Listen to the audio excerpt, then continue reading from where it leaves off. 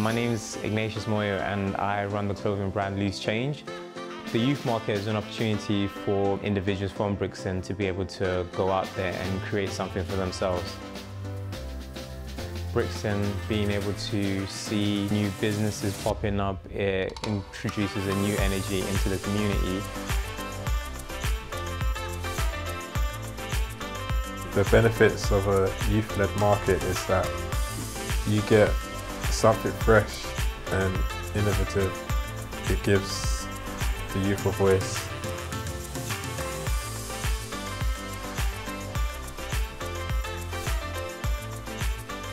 So my brand is Paying a Punch. It gives me the opportunity to connect with the community and also give me experience and see what it's like to actually have my own business.